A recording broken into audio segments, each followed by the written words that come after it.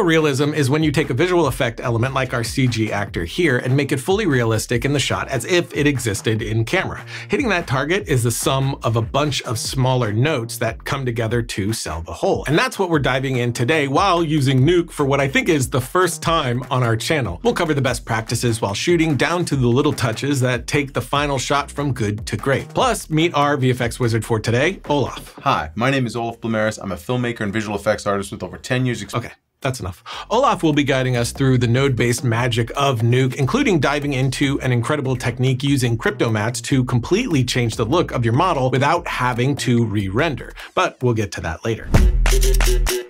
As always, this is a zero-budget shoot. We don't have money for cast, crew, or location, so Justin, Renee, Josh, and I found this cool area in a muddy underpass. It had an interesting look with decent light and way too many spiders. The mud looked great on camera, but it was like wet clay and perpetually trying to steal our shoes. The most difficult aspect was the very bright background of direct sunlight versus the shadowy areas on our talent. But I'm shooting log on my Ronin 4D, which also let me keep everything very smooth, but that log is giving me a wide range, so I know I'll be able to balance the shadow and highlight areas later in post. But once we picked out our line of action, we started to grab our shots, and we were grabbing multiple passes for every shot the robot would be in, which I'll let Olaf explain. And Olaf is a VFX artist of 12 years and has worked on projects like Guardians of the Galaxy 3, Ironheart, and Daredevil, and he's Canadian, which means he's really nice and not afraid of bears. Thanks, Brian. So for this particular type of VFX shoot where you're replacing an actor with a visual effects character in post, there's a few things we need to do to get the desired result. First,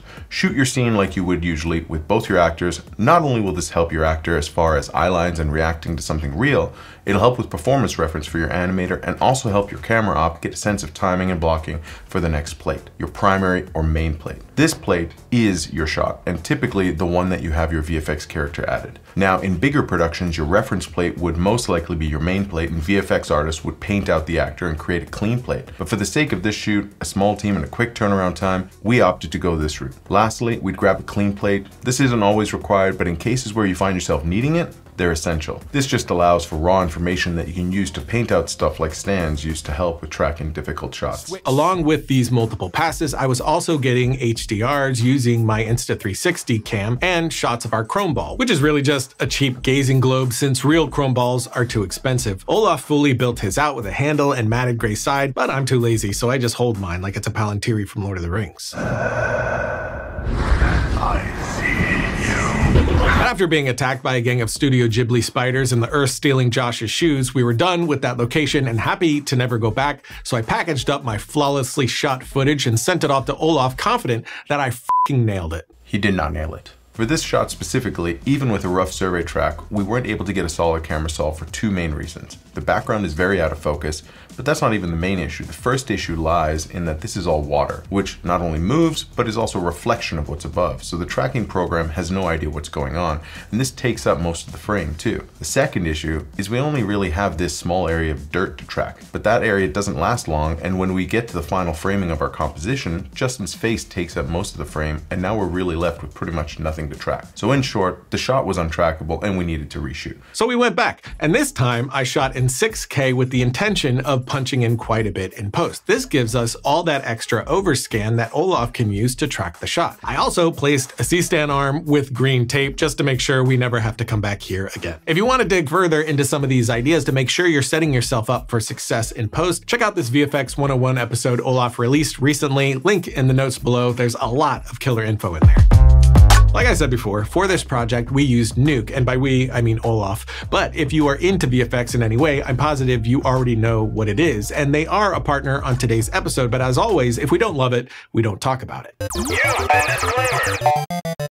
Nuke's most obvious advantage is its node-based workflow. For example, each of these backdrops can represent what would be a comp in After Effects, and more complex nodes like this could easily be another. So rather than having to dive into different pre-comps, you can see how they're all connected right here in one workspace. The node tree allows for multiple effects to build off and reference each other while all being laid out in front of you, like this quick luminance-based key pulled from the plate to stencil the render before it gets merged over the original plate. Nuke also works really well with multi-channel EXRs or AOVs, reading a single file with multiple files contained inside, allowing for far cleaner file management and general organization in your comp, as well as very precise control over the look of your render after it's been rendering for hours. Like changing the color of your sexy and deadly robot assassin without affecting things like specular lighting or reflections. But let's go back to that chrome ball and 360 HDR we shot. These work together to help both the 3D and comp artists match to the live action plate. Both the chrome ball and the 360 camera that captures the HDR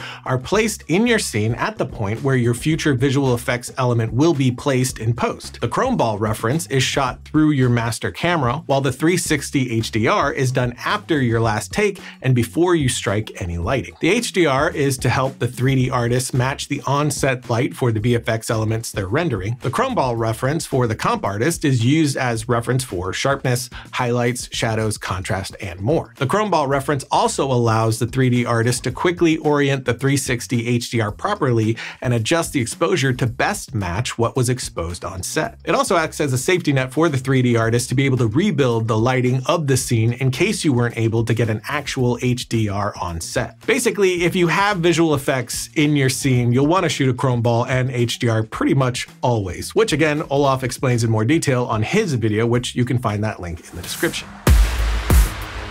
For this shot specifically, we have our robot walking up to Justin. But the robot is stepping on a dirt terrain, and if we left it as is, it seems like it's walking on top of the dirt and never really stepping into the dirt. Now, we could have spent the time to clean up our ground plane geometry and have it actually intersect with the render, but that would have clipped our geo at render and perhaps caused a few other issues we'd have to try and solve. Doing it here gives us full control and the most flexibility. To do this, we can use one of our passes in our render called a position pass. And what this pass specifically does is it uses color channels, much like a normal map in 3D textures, to tell us where in Z-space or depth that pixel would be in relation to the camera. A sort of faux 3D that works from only the original camera angle. So to best utilize it, you need the 3D camera you rendered with, which we have. Reading that camera in and using the position pass along with a node in Nuke called position of points, we can now see a 3D representation of our 2D image, which is pretty awesome and feels like some sort of futuristic 3D UI from Minority Report or Foundation. And with this, we can see exactly where the feet land in 3D space, and using the 3D tools in Nuke, we can then place a card at each of those points of contact and mask out the foot as it makes contact with the ground. And since we have the 3D camera from our 3D scene, these cards stick in place, masking as the robot walks and creating the illusion that our robot is stepping into the dirt. But now we run into a new issue. Our cards are too perfect, and while there's a few ways we could achieve this next effect, what's great about Nuke is the community around it that have built endless supply of tools, or gizmos as they're often called, with the vast majority of them being free to download off a Nukepedia or GitHub. Take this one for example, Fractal Blur by Richard Frazier. All you need to do is copy this code, paste it into our script. Another great advantage to Nuke. This node will now add noise to the edge of any alpha, and we can use that to break up the edges of these cards. The result is a small tweak that goes a long way to add realism to our composite. And speaking of adding realism, Nuke's lens distortion node helps us add yet another layer that brings our comp much closer to looking like it was shot on set and not rendered on a computer. With the lens distortion node, you're able to feed it a distortion grid that you would have shot during production and create a matching redistort node for your renders. But if you didn't, you're also able to use any footage with defined lines or edges. You simply map what should be perfectly straight lines, and the node does the rest of the work. And if your render's at the edge of the frame, you simply make sure that you've added overscan into it, so that when you distort it, there's information to do so.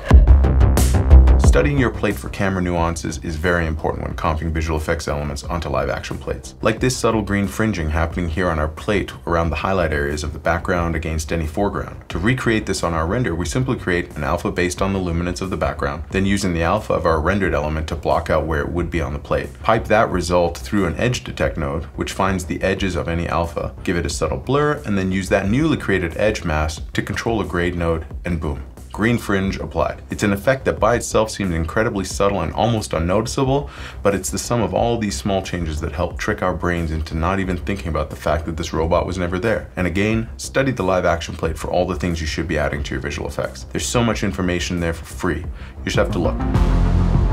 Matching noise or grain, shadows and highlights along with your general color temperature of your footage is one of the most important things you can do when comping to make sure things look in place. And Nuke's tools help you do this easily. You can quickly gain or gamma, up or down your viewer to make sure your highlights or shadows match your plate. You can preview different color spaces directly in your viewport to make sure your comp is looking correct in all of them, all while not affecting your final export. For noise and grain, we'll look at each channel individually and add accordingly. After just a 0.5 blur to take the edge off our perfect renders, we'll create an alpha based on the luminance, then remap that black and white value using a ramp piped through a color lookup, curves node for you Photoshop users, and then use that alpha to control the strength of the grain we're applying back over our render. Using R to see the red channel, we bring the noise in line with what's on our plate and then repeat that for green and blue. You could get even fancier and make this node tree per color channel and merge them all back again, but we ain't got time for that today.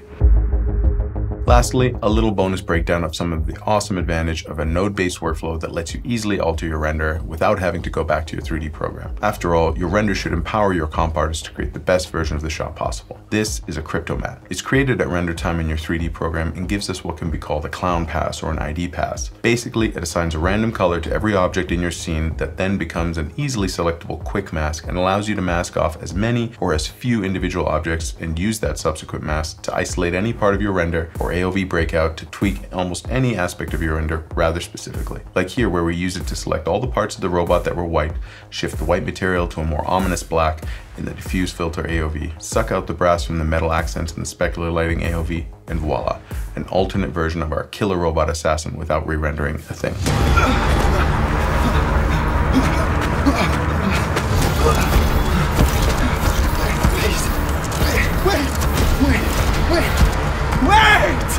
Please! Please!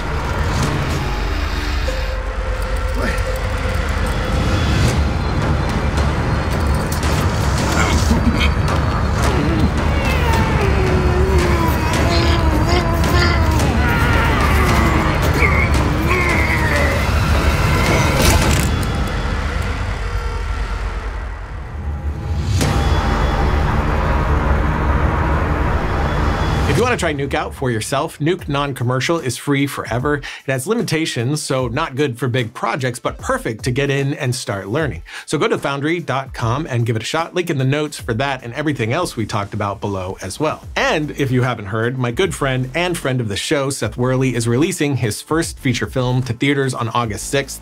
It's called Sketch, and it is big, fun, heartfelt, and genuinely a great movie that's really made for everyone. For the kids, it's an adventure film, and for the adults, it's a great comedy with a ton of heart. I've seen it a few times now, and I have no doubt that this is going to blow the doors open for Seth's career. If you want more original stories told by an artist, not a committee, go see this film and then see it again. But if you dug the episode, do us a solid and like, subscribe, and hit the bell to be notified when we put up more content. And until next time, don't forget to write, shoot, edit, repeat.